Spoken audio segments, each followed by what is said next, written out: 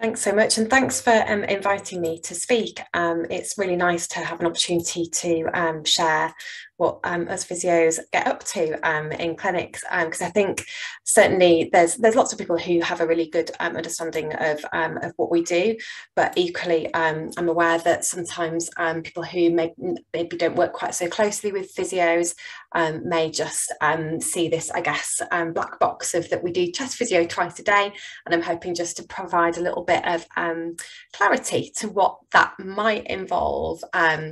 So today I'm going to talk you through some of the common airway clearance techniques that we use. So introducing them and talk about some of the underpinning physiology behind them, and look at really what we can learn from research that's been done in patients with cystic fibrosis, and look at some of the challenges that we face trying to collect data about airway clearance techniques.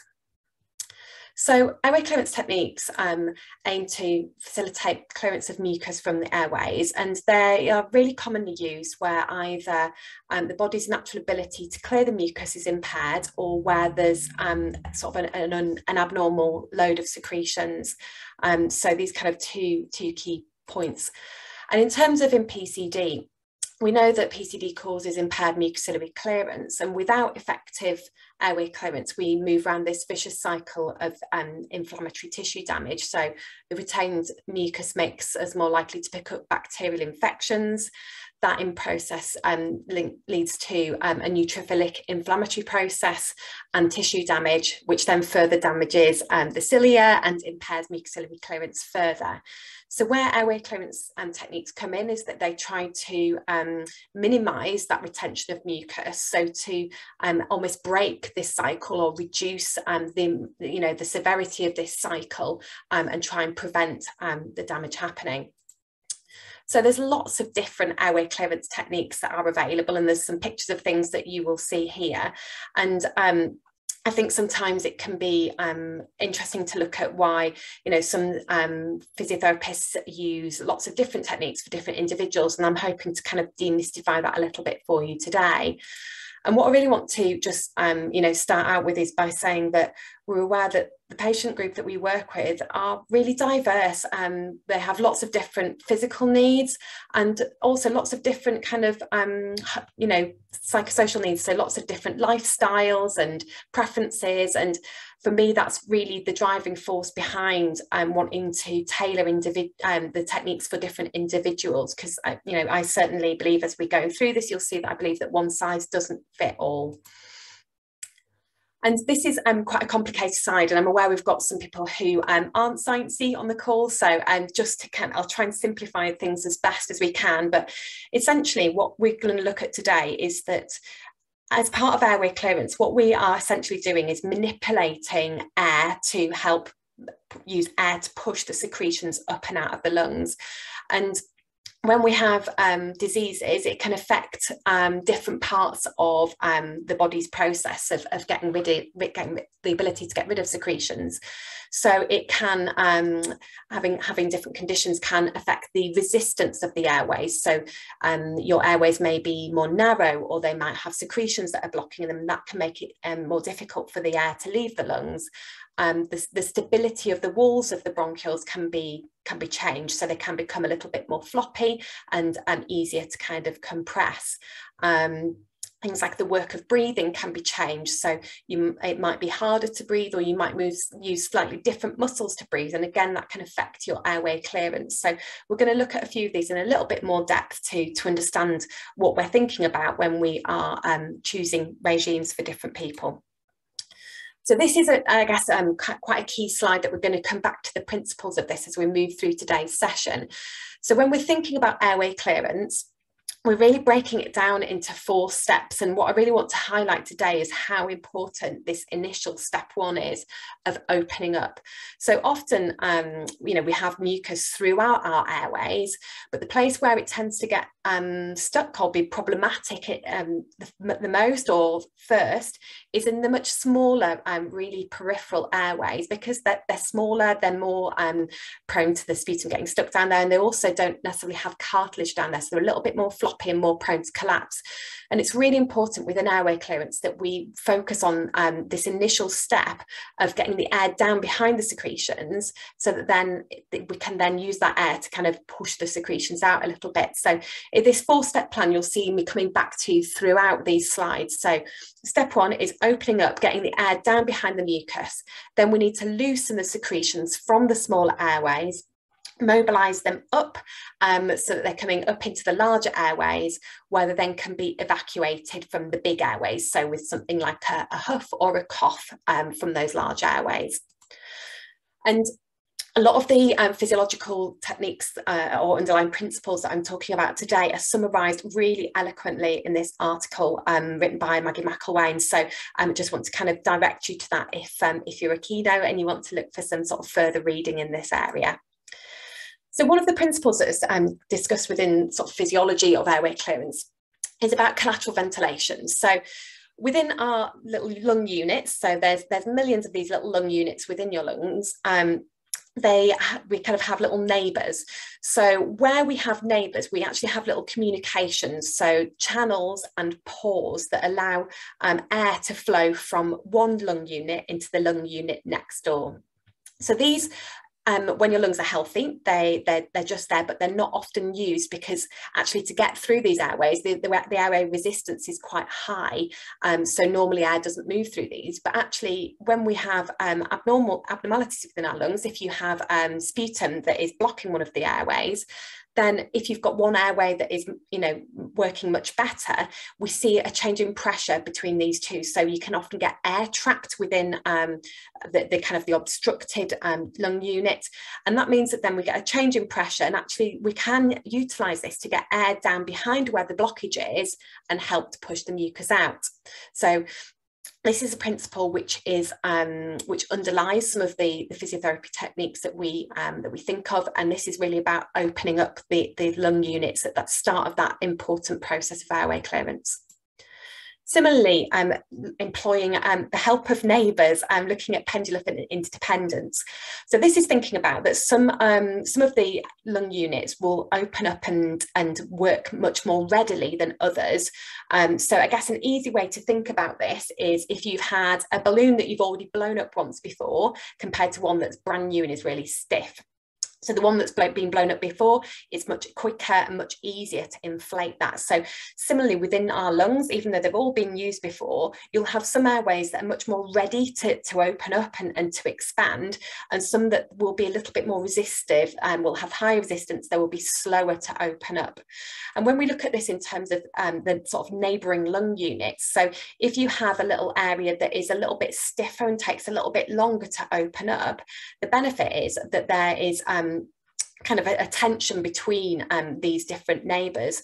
So actually, if you manage to open up the neighbours, that tension will help to open up the area that is a little bit more reluctant to open. So again, it's great. It really helps us to kind of open up our airways. And we need to think about this again when we're doing our airway clearance techniques.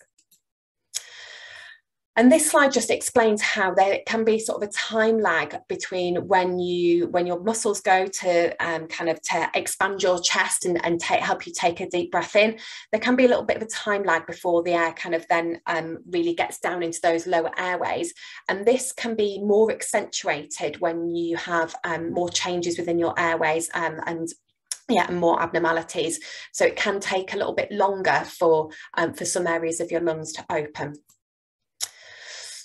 And this slide looks at the equal pressure point. I did mean to not flick on all of this side all at once so that it's not too much to look at. But if you just focus on the blue tree on the left-hand side to start with.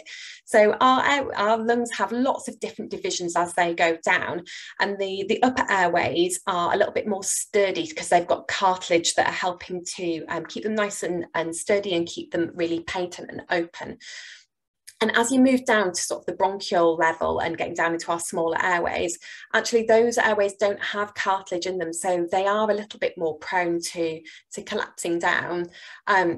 So if we look across at the right-hand image, this is looking at something called the equal pressure point. So just to kind of de-science this a little bit, what this basically means is that where the pressure outside the lungs, so this pleural pressure, where it is the same as the pressure in the airways, you get something called the equal pressure point. So those pressures are equal, okay?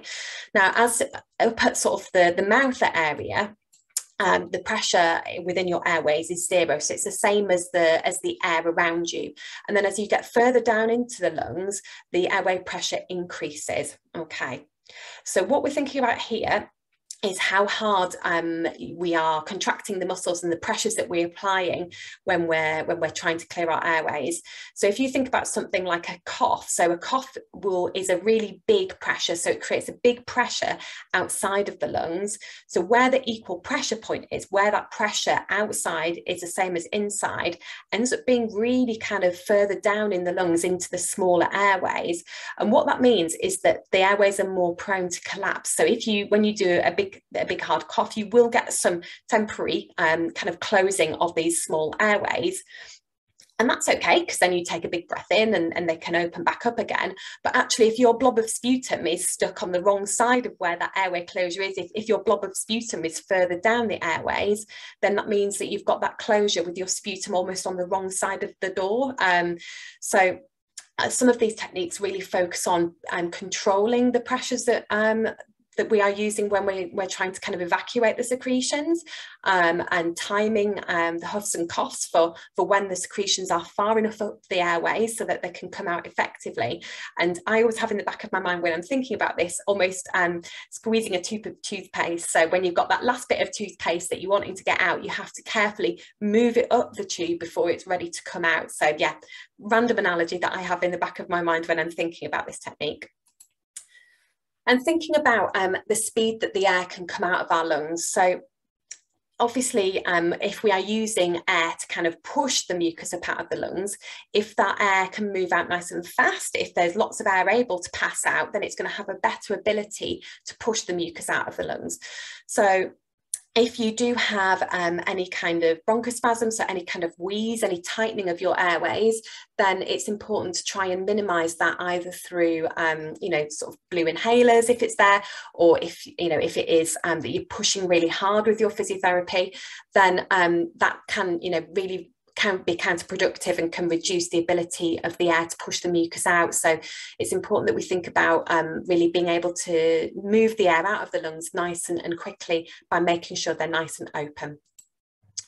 And this is a slide which summarises flows. So this is all about looking at the different speeds. So the peak expiratory flow is the speed that the air comes out of your lungs at its fastest point, and the peak inspiratory flow is the fastest that the air goes into your lungs. And this paper looked at comparing sort of the speed that you breathe in and the speed that you breathe out. So if we're trying to move mucus up those airways, we want the speed that we're breathing out to be the fastest, so that instead of pushing the sputum back down, actually the airflow is pushing the secretions up and out.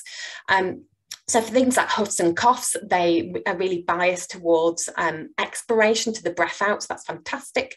But some of the techniques that we commonly use, as you can see here, percussion, a cappella, pep, they don't quite achieve that. So actually, because we are slowing down sometimes the breath out, sometimes that can affect how efficient the airway clearance technique may be. So we need to think about building in these strategies together to get the benefits of the different components of the regimes. So just to talk about some commonly used techniques. So active cycle breathing technique is, as it says on the tin, a breathing technique. And some people use this just as an element all by itself. But actually, as physiotherapists, we quite often build this into people's physiotherapy regimes, so different components of it. So this involves breathing control, so relaxed breathing using the diaphragm, trying to get really relaxed ventilation to open up the airways. thoracic expansion exercises, so nice big deep breaths in, and within that what we're trying to do is really open up the airways.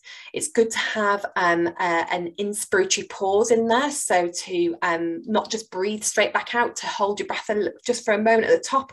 And again, if we think back to those principles we were talking about earlier, that's you know, really trying to open up those little areas of lung unit, giving chance for the, you know, for the air and the pressure to kind of assist with that, getting the air down behind the secretions.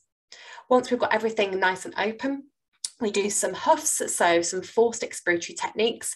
I'm sure most people are familiar with these, but if you're not, it's a little bit like you're steaming up a mirror. So you have an open glottis and you do a kind of a push out with the air, and that ensures that we're getting that nice fast breath out to mobilize the secretions up the airway, so that when we're ready we can then cough or huff those out.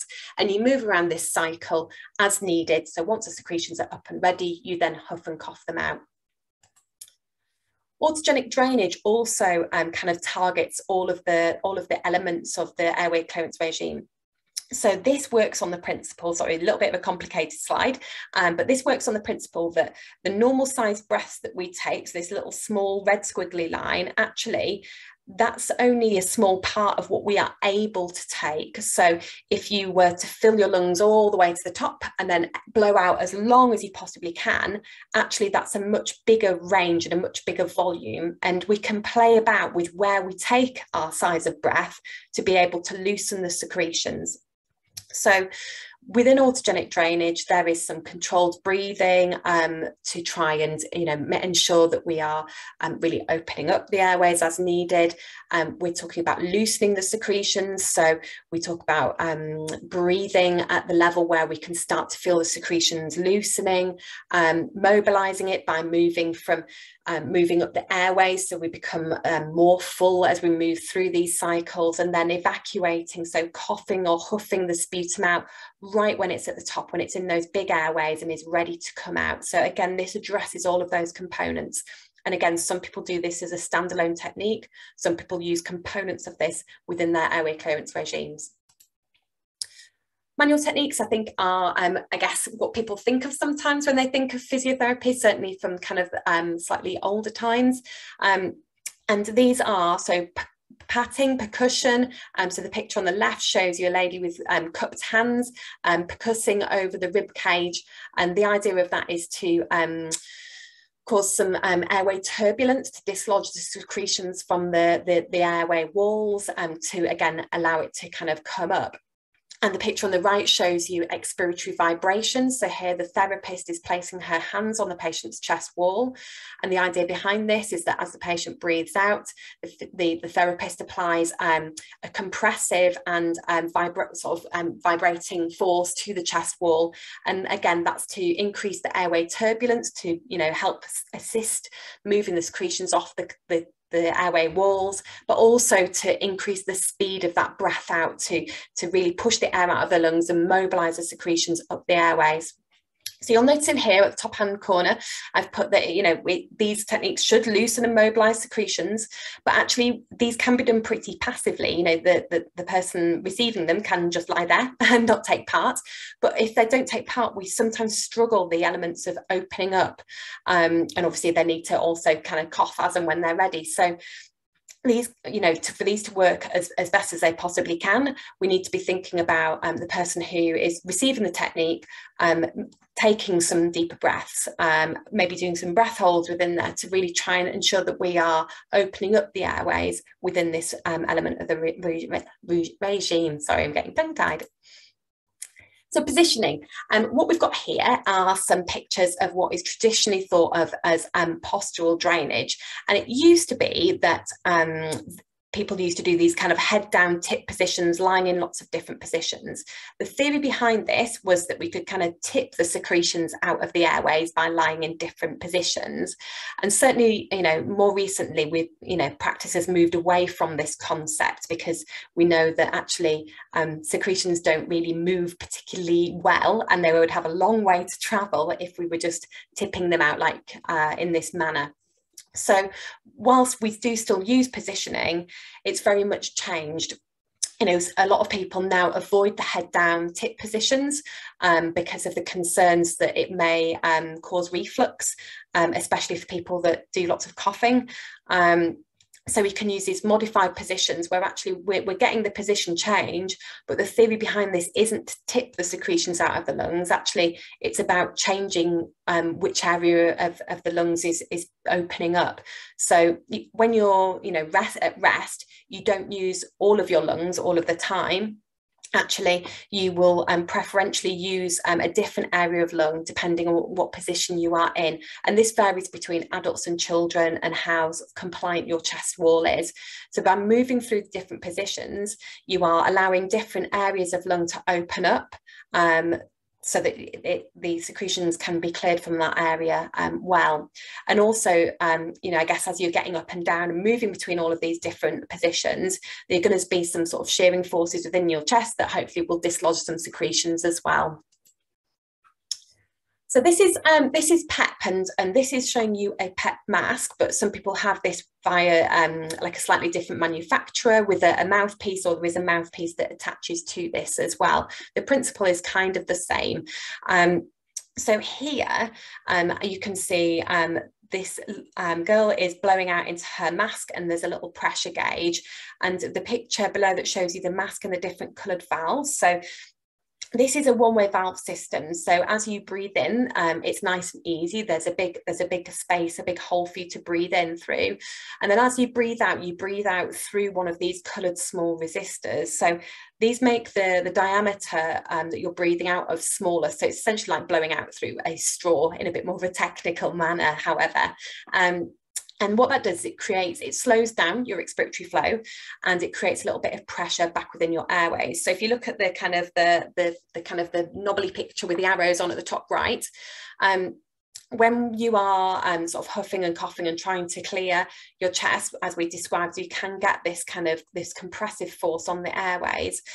What PEP does is it helps to increase the pressure within your lower airways. So this is really good if you do have some obstructed lung units, or if you have little pockets where the air has got a little bit stuck within your lungs. By opening them up, it just allows the air to pass more freely in and out of those sections, allowing things to kind of become a little bit more normal, hopefully removing any blockages. And this is the principle on which, so when we think back to those channels of collateral ventilation, getting in through your neighbour's door almost, and that's what this is really employing. It's allowing air to kind of pass between the lung units a little bit more easily. So again, this is fantastic in terms of opening up and loosening the mucus. But as we talked about with that slide of making sure that the breath out is enough, actually this will open up and loosen, but you still need to mobilize the secretions up the airway. So we still need to add in something like a huff to then get that faster airflow out of the lungs, and to move the mucus up into the larger airway. So we've got to ensure that we're getting all of the components of the regime in there to be as effective as possible. Oscillatory PEP kind of adds on to that concept of PEP. So here you do have that similar kind of opening of the airways, sometimes to a lesser extent, lesser pressures. But on top of that, you have an oscillatory pressure. So for those of you that are familiar with some of these devices, they make kind of a bit of a purring noise as the air, the pressures and the air vibrate within the airways. So there's a few different pieces of equipment, and they all perform slightly differently. So for instance, the aerobica, it makes you kind of have to push all the way through your breath out with the aerobica, and the oscillations, the wobble happens all the way through. Whereas with things like the a cappella, it doesn't happen right at the start, and sometimes at the end it doesn't happen at lower flows. But these have different pros and cons depending on who you are as an individual, what your ability is. So it really is about kind of matching the device to the person. Again, here I've put that they do open up. There is that opening of the lungs. They certainly will aim to loosen the mucus because there's all of that shearing force trying to dislodge the mucus from the airways. But again, we need to think about if we are definitely achieving those airflows to mobilize the secretions up the tree, up into those bigger airways, because some of these devices may not do that. So again, you need to be, thinking about that and building in components of the regime to make sure that that part of it is happening. So similarly, a couple more strategies here that are oscillatory PEP. So bubble PEP, where the tube goes under the water to make bubbles, will open up the airways and again provide that oscillatory component. And it can work very similarly, or it can actually work a little bit differently. So it can be set a little bit differently, where we get less of a stable pressure opening the airways, so less PEP, but a much more chaotic waveform, so much more of a shearing of the mucus off the walls of the lungs as well. The vest is something that we don't often use with people with PCD in the UK. We do have some individuals who do use it, who for very sort of specific reasons. But I'm aware it is used much more commonly in some countries, especially sort of in the US. And I think the challenge with this is, so how this works is you pop this little vest on, it attaches by some hoses to this machine here. The machine blows air into this jacket, which provides a bit of compression, so a bit of a squash to the chest wall, and then it pulsates, so it kind of shakes the external of the chest wall, which in theory shakes the air inside the lungs, dislodging the secretions from the chest wall. So it will loosen the secretions, and it because of that compressive force, it should mobilize the secretions up the airway. But I think some of the concerns with how this device may be used is actually can be a very convenient device, and if you are distracted doing other things whilst it is on, it does squash your airways a little bit, and actually if you're not taking nice big breaths while this is on, it probably won't be quite as effective. It can be combined with other things, such as doing some deep breathing, using a PEP mask, again, to build in those components of opening up. But we've got to bear in mind that it doesn't quite cover all elements of the airway clearance cycle, and they're quite expensive. But for some people they are fantastic. Certainly, I've got a couple of young people that I've started this on who really struggle for a variety of reasons to engage with other forms of physiotherapy. And this is something which isn't very commonly used in PCD. This is, there are a few different brands. Clearway is probably the most commonly used in the UK at the moment. And these are called mechanical insufflator exsufflators. So these basically aim to give you a positive pressure. So it blows at you as you breathe in, which helps you to get a bigger, deeper breath and open those airways. And then it kind of creates a bit of a sucking and negative pressure as you then go to cough to help to increase your expiratory flow. So these are used a lot for people who have a reduced cough strength, so commonly in neuromuscular conditions. And because most of the time people with PCD still have a really strong effective cough, we don't see it used very commonly in PCD, but occasionally we do.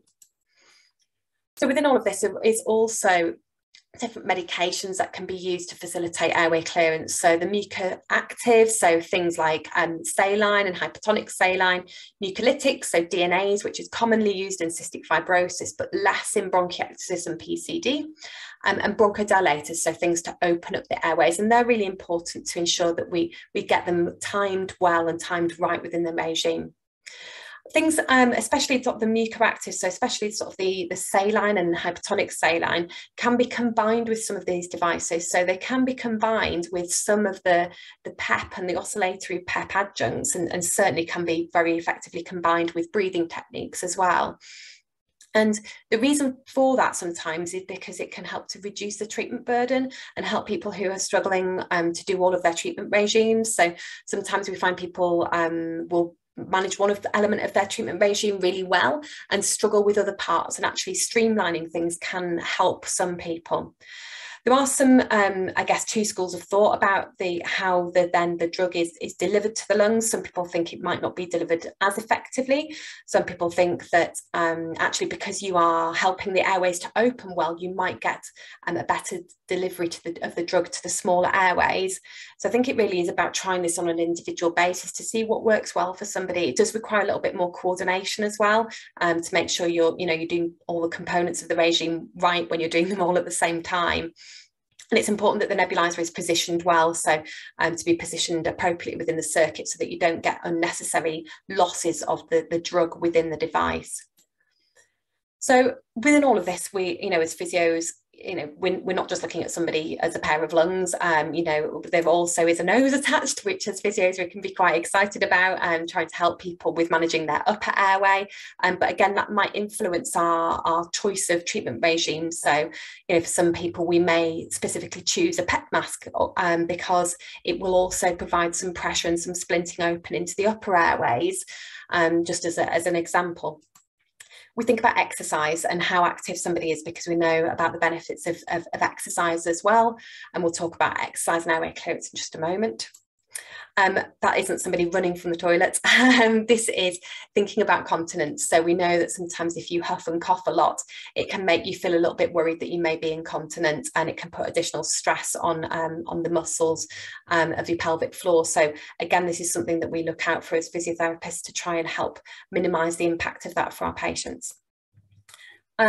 The rest of the body, so we've got a pair of lungs, but actually there's the rest of the body attached to it. And if your rib cage, for example, isn't moving very well, or if you've got a bit of a stiff back, or if you've got a bit of a hunched posture, that can really affect how well your lungs can open up. Or if you've got pain, it can affect your ability to do your airway clearance. So we certainly look at the rest of the body with it.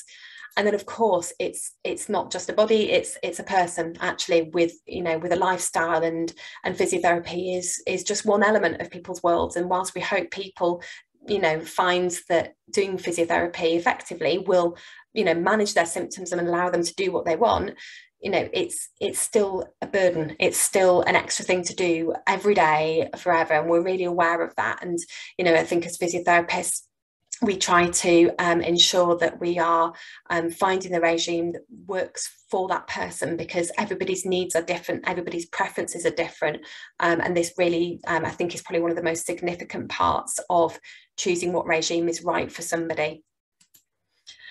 So just to touch on exercise, because that's, I guess, a whole topic in itself as well. In terms of exercise, it does increase ventilation. So if you are exercising at an effective level, you will be taking bigger breaths. That is bound to recruit some of those airways that are normally closed when you're sitting down and relaxing. And it will improve your peak expiratory flow rate. So it will improve the speed that the air is coming out of your lungs, because you are having to breathe faster when you are challenging yourself. But because you're also breathing in fast, it doesn't necessarily give us that airflow bias towards breathing out that we need. So it is important to include huffs at least within your airway clearance regime if you're using exercise for that. And I think things now have moved towards these treatment donuts, and credit to Louisa Hill at Gosh for kind of drawing this concept together. So actually, everybody's treatment regime is very individual to them, and it might be made up of different components. So airway clearance, exercise, nebulizers, and upper airway management for this individual. And the balance of what is right for somebody is different between people, and it will also be different at different stages of their life, and different when they're poorly. So it really is very much, I believe, about this individualized approach to finding what is right for somebody.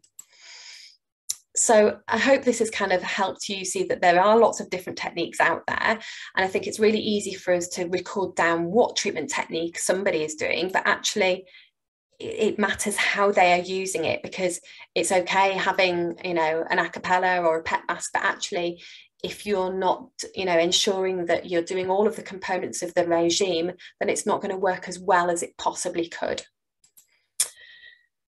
So I think this is where we hit a bit of a challenge in that, does standardising airway clearance techniques for research studies make sense? Because I think, within research, there very much is this appeal of making everything standardised so that we can really see what the true effects of something is. But actually, that doesn't really fit with how we are working predominantly in practice, where we are tailoring things more for individuals.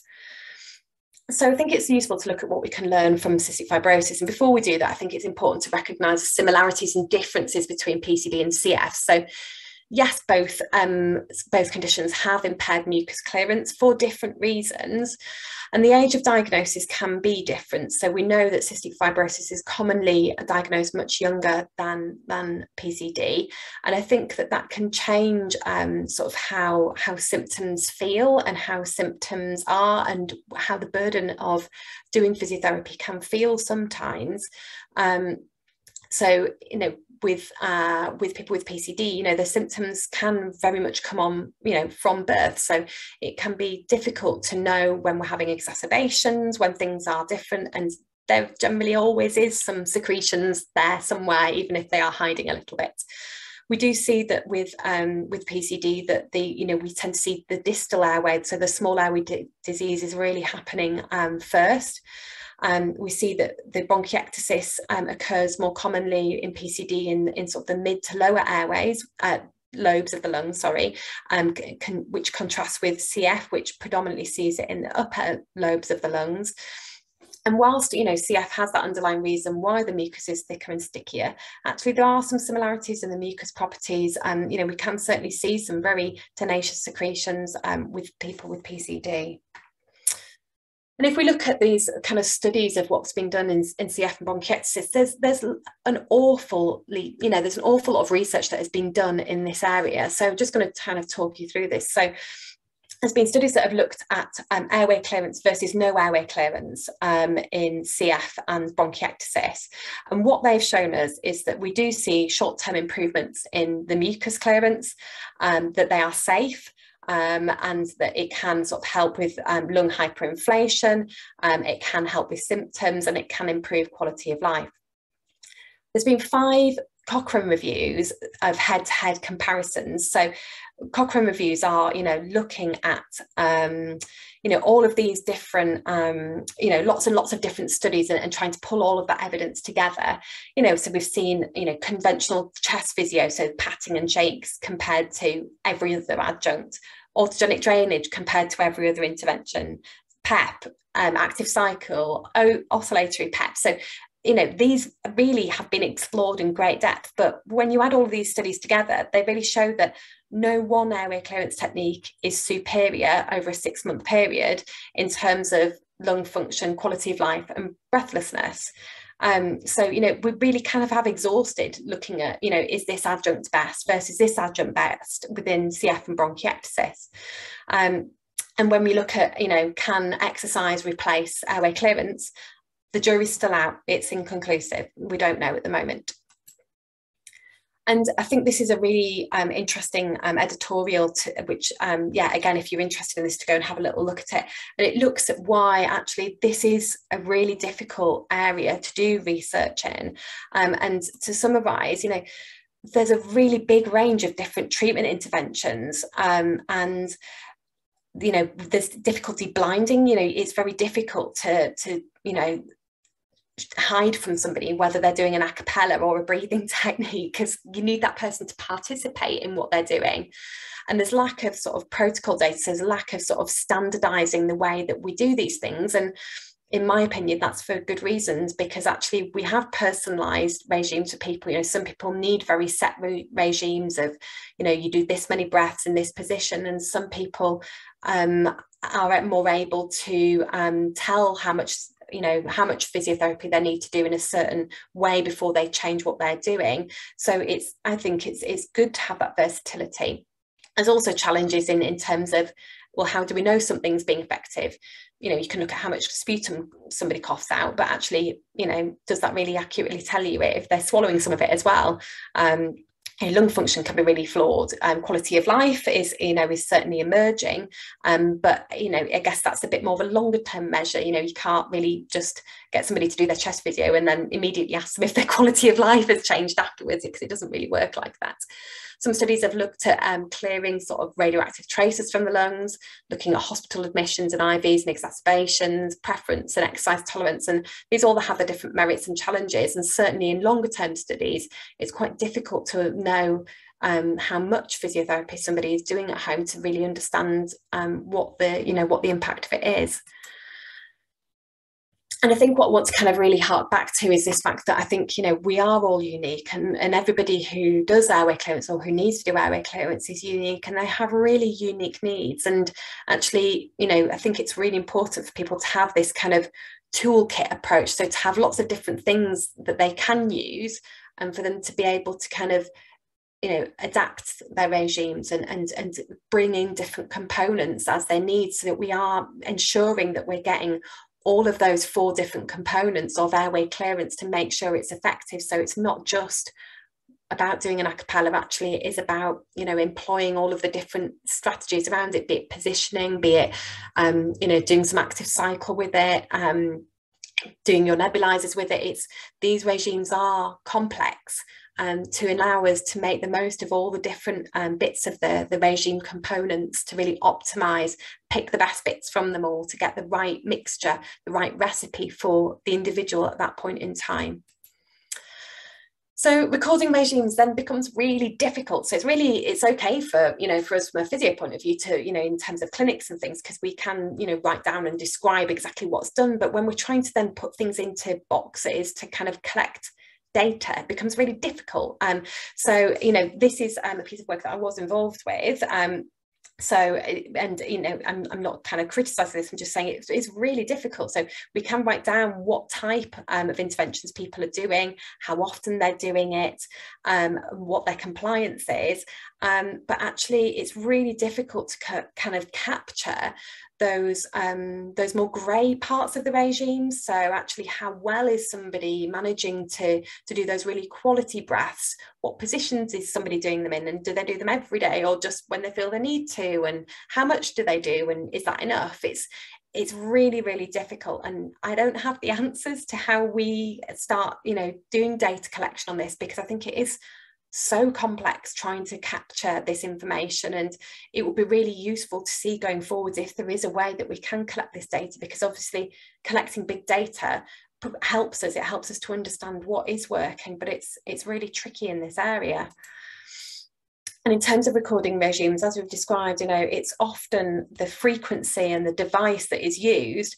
But actually, I think that's only looking at certain pieces of the puzzle, and there is so much here that we can see, but there's so much more that if we move the magnifying glass, we see other parts of what's going on for people.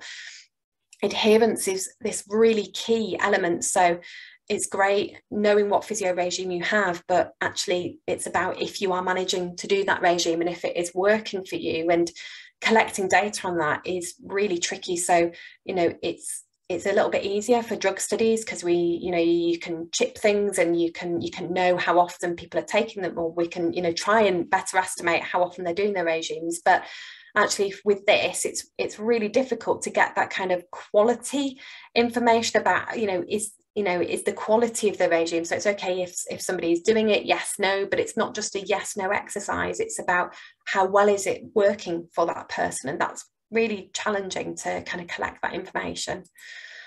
So just to summarize, you know, there's lots of different components to airway clearance regimes.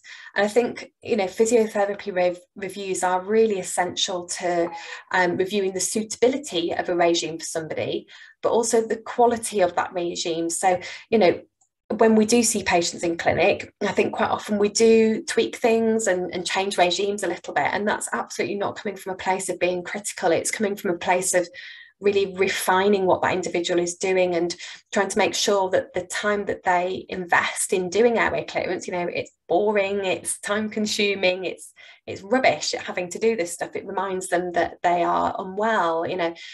We want to make sure that whatever they're doing can work as best as it can for them. So, you know, that's why we are constantly kind of making suggestions and making little tweaks here and there, just to keep making it, you know, as good as it can be for that individual. It's really difficult to collect data in this area. You know, it's easy from, you know, a clinical point of view, but actually when you start trying to audit it, it's really difficult trying to get really relevant, meaningful data. And certainly for research, I think this is a challenge that we haven't yet got the answers to the questions here. But I think it's really important to make research clinically relevant. So yeah, standardizing things helps in some ways, but actually the more we standardize things, the more we move away from the practice where we are individualizing things for patients, and it then makes it harder to translate the research to our practice if it's a long way away from actually what we're doing. So thank you for your attention. I hope I've made that kind of accessible and given you enough detail, but I'm very happy to take any questions and have a bit of a further discussion about this. So I will stop sharing, and then hopefully I can see you all. Thanks, Lynn. That was an absolutely brilliant talk, and it was just super clear, and you made that really accessible. So we're going to kick off the Q&A session with a question from Lucy Dixon.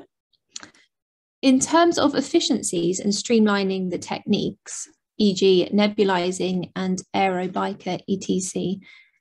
At the same time, what's the rationale for deciding which is the best technique to use? Are you basing it on anecdote? For example, if the person with PCD feels it's better, or via evidence, so volume of sputum produced or lung function? So I think there is no one. I think the message of today is one size does not fit all. So I think the measures that we have in clinical practice can be really variable. So it's really difficult to track things like volume of sputum cleared, in the sense that, is it the physiotherapy regime that we've changed? Is it, something else? Is the person less hydrated? Is it that their disease has changed? It's really difficult to kind of single out what might be making a difference. And I think you've got a really stark difference. So I think if somebody, coughs lots up and suddenly says, actually, that was loads easier to do my physio, that gives you a very transparent, sign. Or if somebody's been really struggling to do their regime and actually, they only have time to do the nebulizer. So then they don't bother doing their aerobic because they've used all their time for their nebulizer. It's like, well, actually, if we do both together, you are getting both components of that regime. So maybe that is right. So I think the honest answer is it's very different for different people. And I think it's about the therapist bringing, we bring the knowledge of the underpinning principles of what we're doing. And I think it's about having really honest conversations with the individual about these are the potential benefits, these are potential downsides, what do you think? And it's about, I guess, that joint decision making about what is right for somebody. So, which kind of doesn't answer your question in a really yes, no way, unfortunately.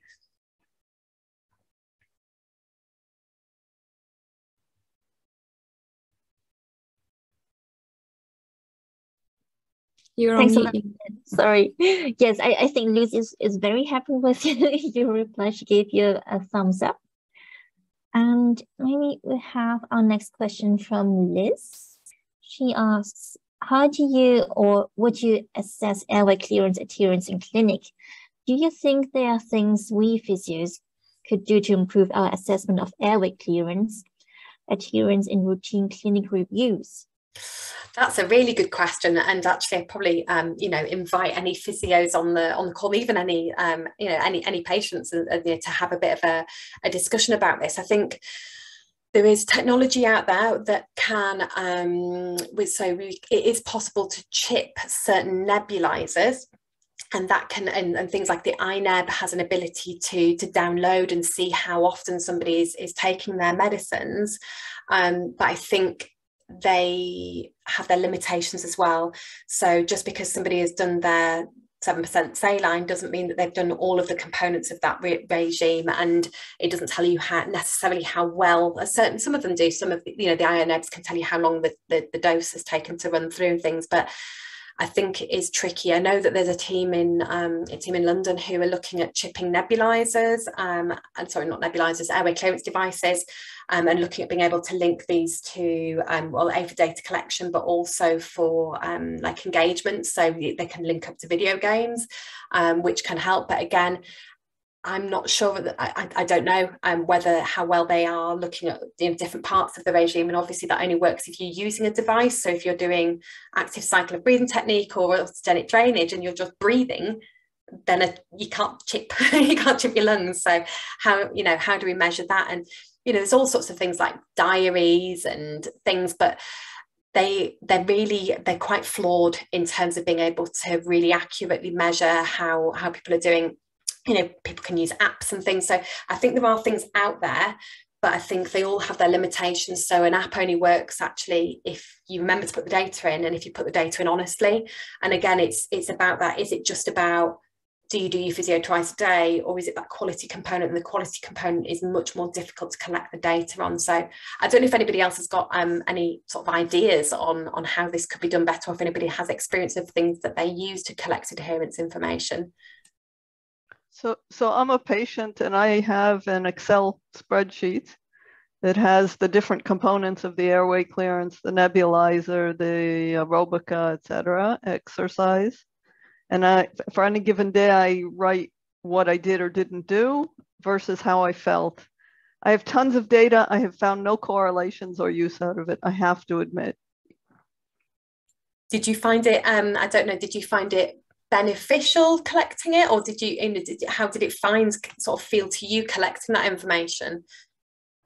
Collecting the information makes the clinic visits with the pulmonologist much easier, because when I'm asked, how did I feel, how much sputum, what colors, et cetera, I just look at the Excel matrix. In terms of the ACT adherence, unfortunately, I don't have a clinic that follows it at all. I don't get to see a physio. That's really interesting.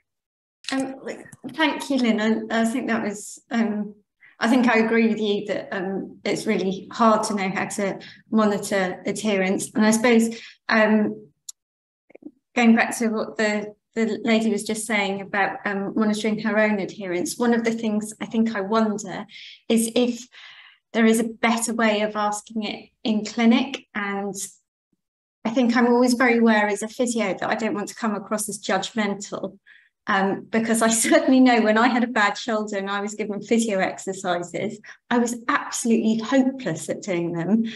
And it made me realise that it's harder than you think, adhering to something that apparently just feels so simple to do and so easy to fit into your lifestyle.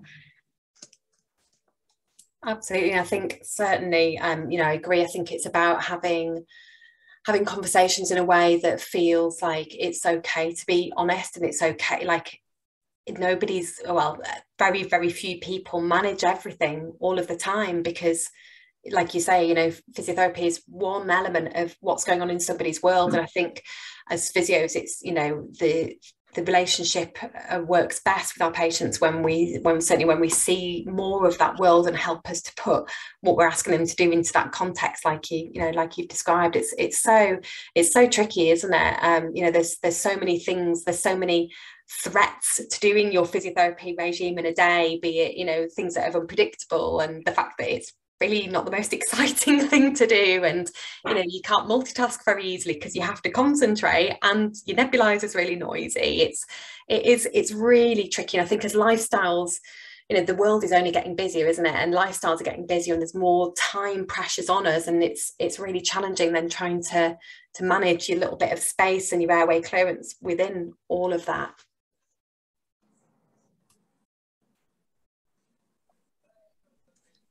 We have a few comments in the chat. Thanks, wonderful talk. Congratulations, great talk, really useful for all of us. I believe Yin Ting has a question. Yes. Lynne, you showed us very clearly some methods that was excellent, also with first of all you showed some images of posture and manual techniques, and also for autogenic drainage, and also including percussion. I wonder if regarding quality of life and how many times all these exercises take per day, is this something that you recommend? Maybe people would like to reduce all those times that they spend on physio, maybe to combine some percussion techniques with nebulization, or something to do at the same time, just to reduce the time spent daily on the treatment. Yeah, so I think treatment times and frequency are very individual, and I think yeah, it varies between different individuals how long people need, but also how long people feel that they can give to physiotherapy, and certainly when people are more unwell, it may be that those needs increase as well. I think there's definitely some elements that can be combined, and certainly, you know, when you are using your adjunct, for instance, when you're using your a cappella or your pep mask, you can be doing that with components of your breathing technique, you know, because absolutely you are breathing whilst you're using your pep mask. So it's about, you know, trying to breathe well whilst they're done. And certainly we can look to combine bits. I think it's a very individual thing. So, you know, I, you know, quite commonly will combine, you know, for instance, pep masks with some percussion for people that are just starting to get used to the pep mask, some of our younger children. But actually for some of them, it's such a distraction and they can't manage to combine them because, you know, as soon as somebody starts patting, they forget what they're supposed to be doing with the pep mask. So I think it's a really individual thing. So I think there's definite benefits to combining things sometimes in terms of time and efficiency and treatment burden. I think there's some times when it doesn't work as well. And I think there's sometimes when it doesn't work for certain individuals. So yeah, it's still that kind of personalization and really taking the time to get to know what the specific challenges are for the person that you're working with, what's most important for that person at that point in time, and then how you work towards just making the regime as you know, as good as it can be at that time point. Great, thanks a lot. Then yes, absolutely makes sense. Yes, it needs to be feasible for each individual. Absolutely. We have another question from DCP España. Do you think that differences between PCD variants can influence the kind of physio we should do? I think we'll learn more about that. I think one of the most interesting examples of this is something like the oscillatory pep, and yeah, I'd be interested again to know what the other physios on the call think. So one of the theories behind oscillatory pep is that they are designed to oscillate at the same frequency as your cilia moves. So things like the a cappella and the aerobica and the flutter, the idea is that they beat at a similar frequency to your cilia, and that, you know, it all kind of assists together to move the secretions up and out. But if your cilia don't move, you know, does that still have the same effect? You know, because we know that some people with PCD, their cilia moves at a normal beat frequency, and some people it moves too fast, some people it doesn't move at all. And I don't think we know the answers to these questions yet. And I know I've definitely had some people who find that, you know, the oscillatory pep devices work well for them, and some people who actually they got on much better with the stable pep. And I don't think we know as yet whether that's because of the cilia and the type of PCD that somebody has, or whether it's just something else. So I think there's lots of unanswered questions, and it will be interesting as we start to get more information about PCD variants and genetics to see if there are certain types of interventions that seem to work better for other people. But, you know, within all of this, we need to understand how we know if something is working, what outcome measure we use, how do we tell if something is working. So I think we've still got lots of pieces of the jigsaw puzzle that we need to put together. And, you know, I think it's great having this opportunity to explore some of these questions, because hopefully, you know, when we have a room of lots of, you know, people who come at this from different angles, hopefully we can start to get the answers to some of these questions, because ultimately if somebody's going to spend time doing their physio, we want it to work as best as possible for them. Absolutely. Thanks a lot, Lynne. We have a comment from SN. She says, the more unwell, the harder I find it to do the airway clearance. It's exhausting. Yes, absolutely. It's very and it's really energy consuming doing physio. You know, it is. And I have a very small experience from when I've had chest infections, and it just, you know, the cough, the frequency that you need to cough, I think just is exhausting. And those, you know, in the same way as if you went out and did a run every day, multiple times a day, your legs would feel tired, and actually your breathing and your coughing muscles get tired and exhausted with that as well. And so I think sometimes if you are unwell, it's trying to break it down into small chunks and give yourself rests to try and make it as achievable as possible, and trying to take the easy wins. So if there are slightly easier ways of airway clearance, that you take those on that day, and you just make things as manageable as possible to get you through it. Yes, absolutely. And Disipe, Espana, and Tamuna, I guess it's Trini and Tamuna, they say thank you, and it's very interesting. And I hand over to Katie's question.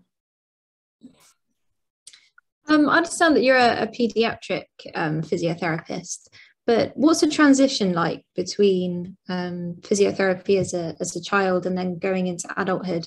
Are they handed over to a different team, or is there some kind of transition program in the UK? Yeah, so in the UK, we are lucky in that we have designated PCD physiotherapists in adults as well. So Liz, who's on the call, is one of our adult PCD physiotherapists. And I think we work really closely to hand over all of the information about the patient as they move into adult services.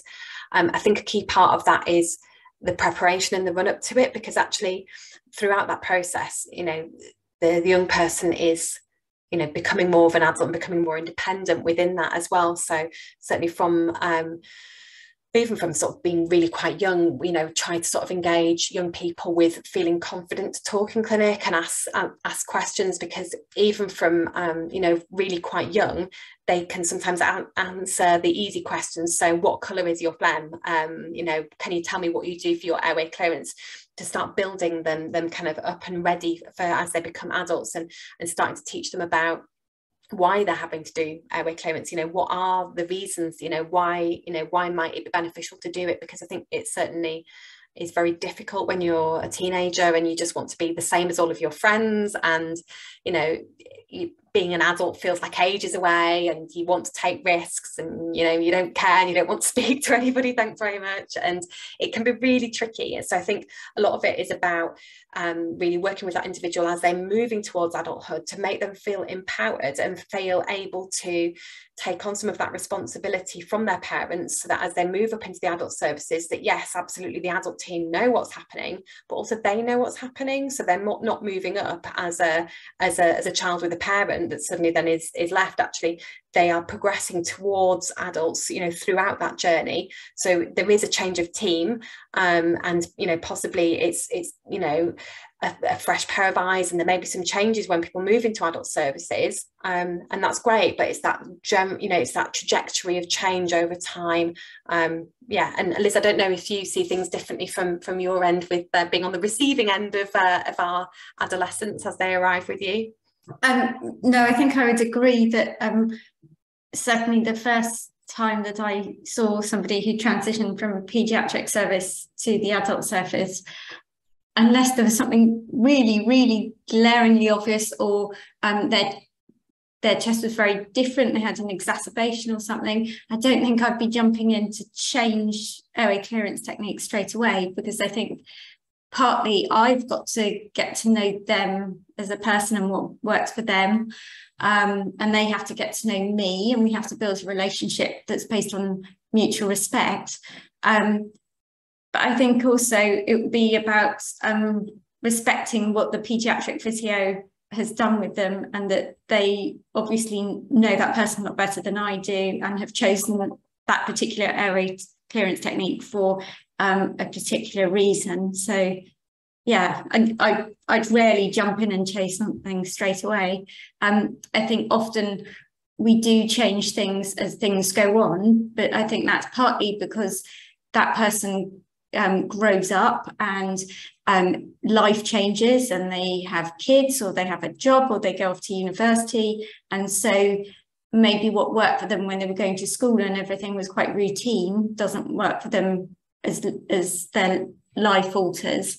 But also their lungs may change, and speaking may become thicker or stickier.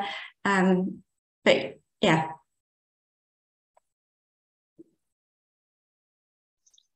Thank you both very much for your input.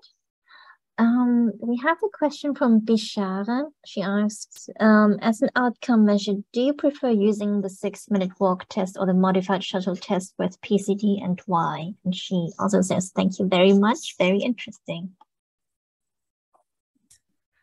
So I guess we face challenges with using different outcome measures with PCD, and I think that's primarily because we go out and do clinics all over the place. So it's quite difficult trying to turn up and do any of these exercise tests when you are going out to lots of different clinics or in different places. I think in terms of looking at them as outcome measures, I think it depends on what age group and what kind of group of patients you are working with. So the 6-minute walk test basically looks at how fast you can walk in 6 minutes along sort of a predefined, I think it's a 10-meter track.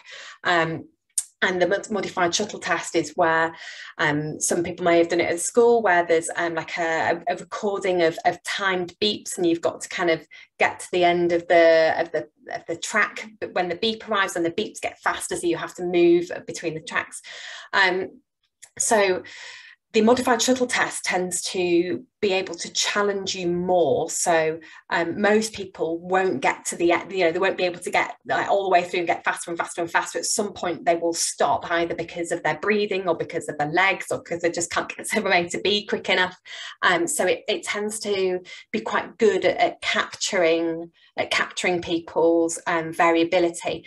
Sometimes with a 6-minute walk test, if you've got people that are more able, actually, you have lots of people that can do really quite well on the 6-minute walk test, and it might not show you what's going on for their PCD. It might just show you actually physically how fast they can get around the cone. So it might not, sometimes it doesn't, you get what is known as like a ceiling effect, in that actually it's quite difficult. If you are very good, then you suddenly started on a new treatment intervention. If you're already very good, it's quite hard to tell the difference of that intervention because you're already very good, whereas the modified shuttle walk test has more scope for you to improve on a little bit. So I think it's different depending on what you are looking at. There is also an incremental step test, which basically is the same kind of beats, getting faster, but stepping up and down off a step, which can be quite useful if you don't have the space to do the kind of the walk test. So I think they all have their individual roles, and it depends on what purpose you're using it for. Thanks, Lynn. I remember the dreaded bleep test at school. I think Yinting has another question. Yes, about physical activity or exercise recommendations. Is there any particular exercise that you would recommend to produce this huff and puff work, what you described? So we tend to go with sort of the government guidelines of what kind of any child or adult should be doing that's sort of age appropriate. So when you're very little, it's more little and often exercise, up to sort of a total of 3 hours a day. And then as you get up to being adult, it's more looking at you sort of like 5 times 30 minutes as a minimum, and that's sort of aerobic exercise. So exercise where you are breathing deeper and faster, that really helps to kind of open up your airways. I think the most important thing with any kind of exercise is that it's something that's enjoyable, because if you don't enjoy it, you won't do it. So I know for me, if I don't know, if someone said to me you have to go swimming, I wouldn't go, because I'm not great at swimming, but actually I quite like running. So it's more about what you like to do. I think it's there's a school of thought about trying to have a bit of some kind of oscillatory component and moving your chest with it. So things like running do give you, I guess, a little bit of a vibration, and certainly if you're thinking about things like cross trainers, they will give your chest a little bit of a move. So I don't think there's one type of exercise that's really been proven as more beneficial. So I guess, as I say, the key for me is what people enjoy, but also if somebody tells me that when they do a certain kind of exercise they cough loads up, brilliant, you're on to a winner. I don't know, Liz, have you got any sort of different sort of perspective from the world of adults? Sorry, I'm just unmuting myself. No, not particularly. I think you'd always want to do a bit of cardio really to get those increased bigger breaths, so that you're sort of helping get that sputum moving. And I suppose one of the things that I do say when people say that they're doing exercises, how out of breath you're getting, because you can go for a walk, can't you?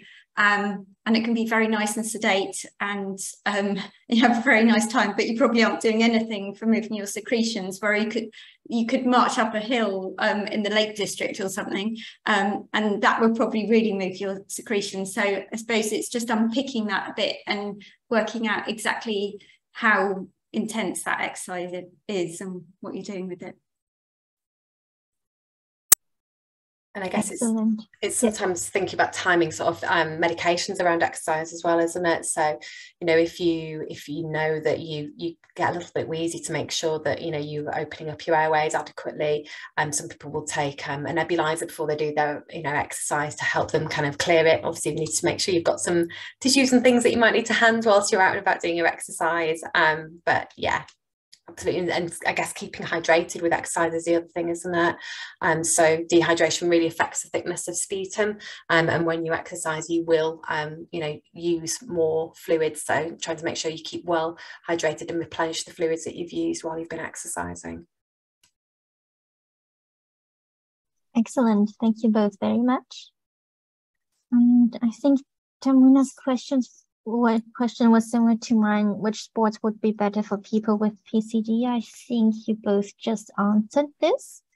If not, Tamuna, please, yeah, maybe write your follow-up question if it was not answered. No more questions in the chat box. Maybe just one final question from my side. Now, if you could design your own study or focus on your own study interest, then what would you like to improve or seek any kind of improvement or gaining more knowledge in regards of physiotherapy in PCD? Any new improvements of the devices or any guideline developments? What would you like to have? Or what would you like to see the future in physiotherapy in PCD heading towards to?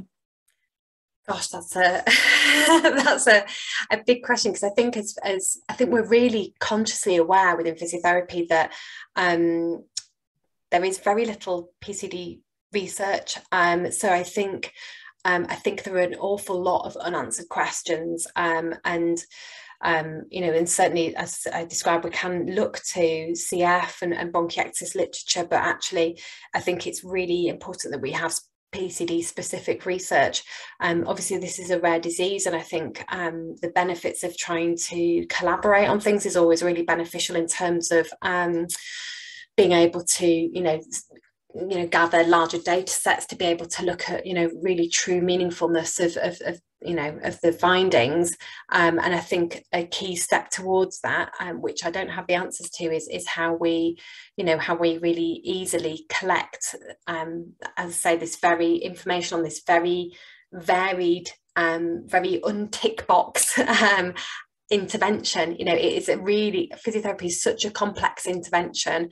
There's so many components and variability in it, and I think to allow us to collaborate on research, we need to start finding ways to be able to work out how we quantify some of this information. But yeah, I don't know how. I know I can genuinely see Liz. So Liz, and if there's any other physios on the call, it'd be great to hear from you on this one as well. Thank you very much. I know it's a difficult question, but as you already said, there's lots and lots to study and to do research on physio, but it's what you pointed out is just excellent. Thank you very much. Okay, I think we have one more question from Tamuna. Another question: when to know if a person overloads his or herself with exercise? Many people say they feel worse when exercising too hard. Sometimes they even have exacerbations. Interesting. Again, I think this is very individual, and it's unpicking what this is a little bit. So I think I would be interested to know what too hard means, you know, because there's all kinds of variables as to what this could be. Is it that it feels too hard for that individual? Is it somebody that is exercising, you know, at a very high intensity for multiple hours in the day? And I think, you know, looking at nutrition is important. So I think, you know, if you are exercising a lot, it's important to look at nutrition. I've not heard of people feeling that they develop exacerbations with exercise. It might be that, you know, if you think about the, you know, that vicious cycle of inflammatory change and things, you know, it might be that something was already brewing, actually, that you already had a bacterial infection, and it's just the timing of sort of picking up the exercise that has, you know, kind of tipped you into sort of feeling unwell. I don't know. I think that's quite a tricky one to answer without knowing the specifics for that individual. So what I would maybe suggest is try and, you know, speak to a physiotherapist about it, try and collect information about exactly what's happening, what the timeline of events are, what's happening for you when you are exercising and what you're doing, so that you can try and work out what might be causing you to feel more unwell, because certainly that's not what we would expect or what we would want from exercise. Too hard meaning breathing too fast during exercise. So you can, I guess there are different thresholds when you're exercising. So there is kind of an optimal range that you can exercise from a cardiovascular fitness point of view. So it might be interesting to, again, maybe speak to your physiotherapist as an individual, and maybe they can do some exercise, like an exercise session with you, or an exercise test to see what you were experiencing when you are exercising, to try and understand where you're breathing too fast or too hard. It might be secretion clearance, it might be a fitness thing, it might be that you're using slightly different muscles to breathe, and actually that by looking at what we call your breathing pattern, the way that you're breathing, that actually we can help you to breathe more efficiently when you're exercising, and then you should be able to cope with things a little bit better. So there's probably quite a lot of variables and would need to be looked at on an individual basis. Thank you. Well, as there are no more questions in the chat, we'll wrap it up there. Thanks again, Lynne, for your amazing talk. It was super informative. And thanks again for this really vivid discussion.